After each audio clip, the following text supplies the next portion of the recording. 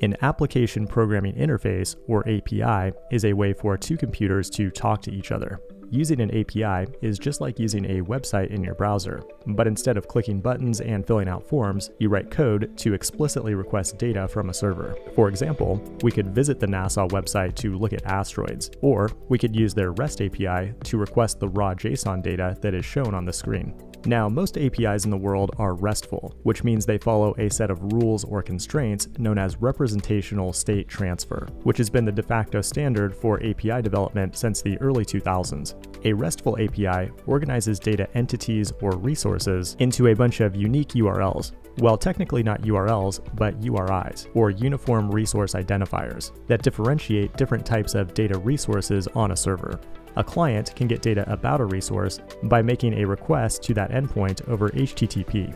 The request message has a very specific format. Most importantly, the start line contains the URI that you wish to access, which is preceded by an HTTP verb or request method, which signal your intent with the resource. A GET request means you just want to read the data, while POST means you want to create a new resource. Patch is for updates, delete is for removing data, along with a few other methods beyond those.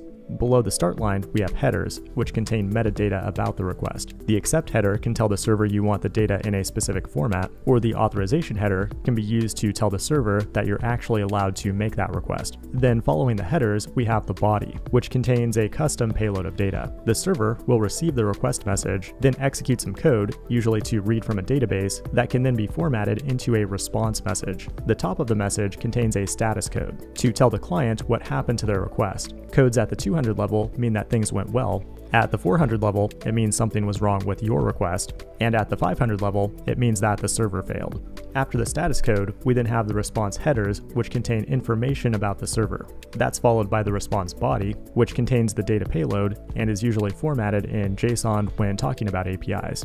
Now, an important part of this architecture is that it's stateless, which means that the two parties don't need to store any information about each other, and every request-response cycle is independent from all other communication. And this leads to well-behaved web applications that are predictable and reliable. This has been RESTful APIs in 100 seconds. If you enjoyed it, leave a comment below. Then next week, I'll pick out the best one to win this free t-shirt. And now, it's time to go beyond 100 seconds to build a RESTful API from scratch.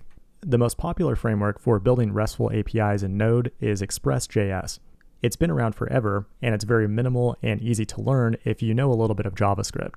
Over the next few minutes, we'll use Express to build our own RESTful API from scratch.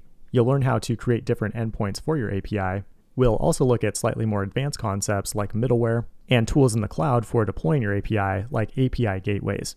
To get started, you'll want to open up VS Code to an empty directory. You'll need to have Node.js installed, and I'm using version 12 for this video. To start a new Node project, let's run npm init y from the command line. This will create a package JSON and give us a context for installing packages that we can use in Node, like Express. Let's go ahead and install Express using npm install. You'll notice that adds Express to our dependencies in the package JSON file. From there, we'll need a file to write our code in, so let's create an index.js file. At the top of that file, we'll declare a variable for app, which represents the actual API that we're building, and its value is an import of the Express package, which itself is a function, so we'll add parentheses after it to initialize it. Now, at this point, our API hasn't defined any endpoints, but let's go ahead and run it anyway. The way you fire up your API on the server is by calling app.listen. That tells it to listen on a specific port, which we've defined as its own separate variable as 8080. Then as an optional second argument to listen, we can fire a callback to let us know when the API is ready, and we'll just have it console log the main URL. We can now run the API by going to the terminal and running node period to run that index.js file, and it should console log it's alive on localhost 8080. If we paste the URL into the browser, you can see we get a message of cannot get. That's because we don't have any API endpoint set up yet, but Express is still responding with an error message. In fact, you can open up the Network tab in Chrome. If we look closely, we can see that our server responded with a 404 status code, meaning that page was not found. At this point, we know our API is working, but debugging it in the browser is usually not the best option. There are many different ways we can access our API. We could use curl from the command line, we could install a VS Code extension, Or we could use a REST client like Insomnia or Postman. I'm going to be using Insomnia throughout the rest of this video because it provides a really nice way to format your requests and also view a history of all your interactions. From Insomnia, we can create a new request, then simply paste in our URL.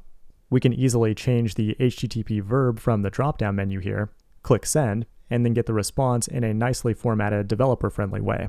We can even see the timeline here with our request in yellow and the response in green. But now we need to get back to our JavaScript and add an endpoint to the API. We can do that by chaining an HTTP verb to the app instance.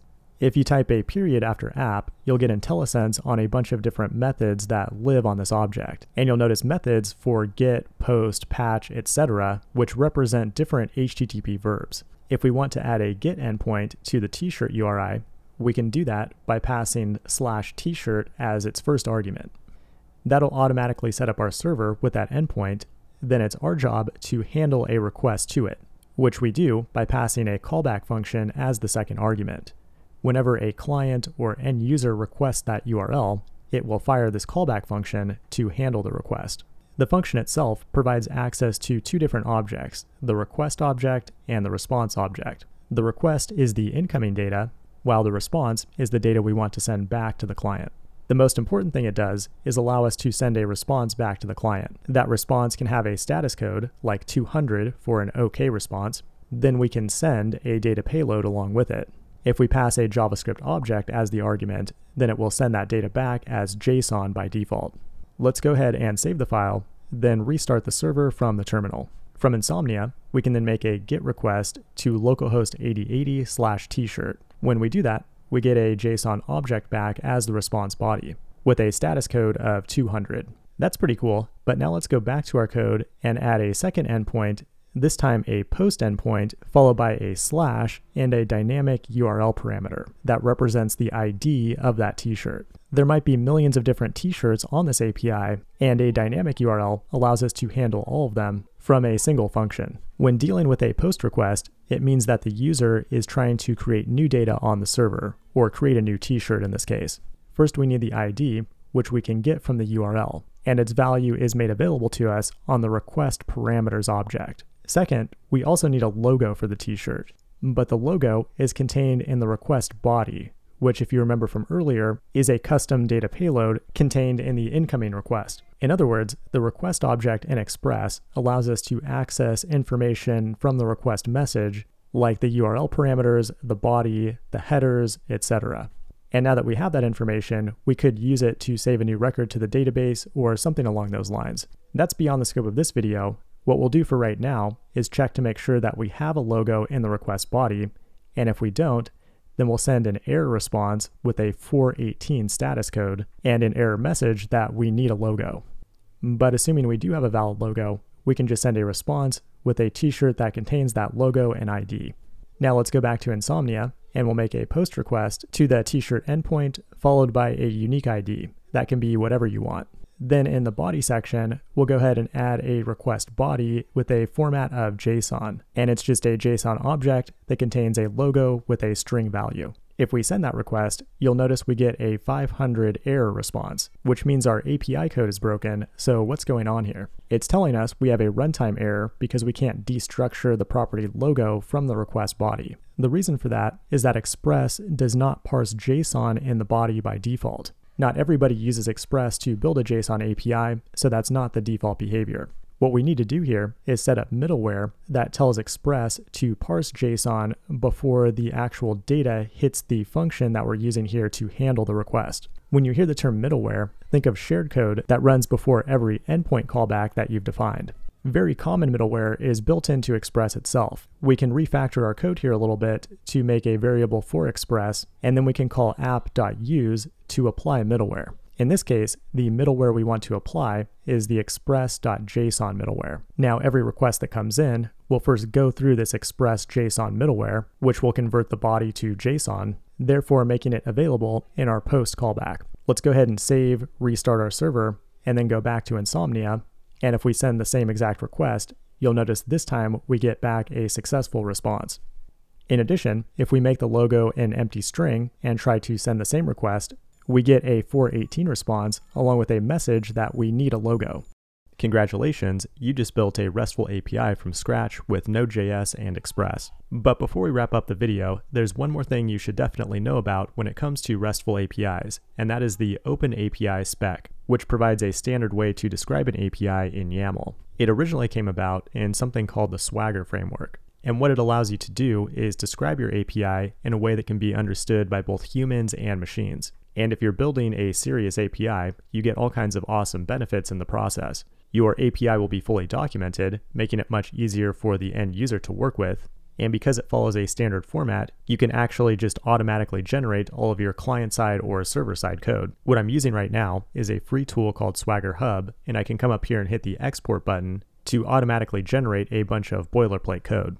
Now, I'm usually not a huge fan of code generators, but there's a more powerful reason to use OpenAPI. When you describe your API with the OpenAPI spec, you can then upload the configuration to tools like API Gateway on AWS or Google Cloud, where it can be secured, monitored, and connected to backend infrastructure. Let me know if you want to see a full tutorial on that topic, but I'm going to go ahead and wrap things up there. And if you want access to even more advanced content, consider becoming a pro member at Fireship.io.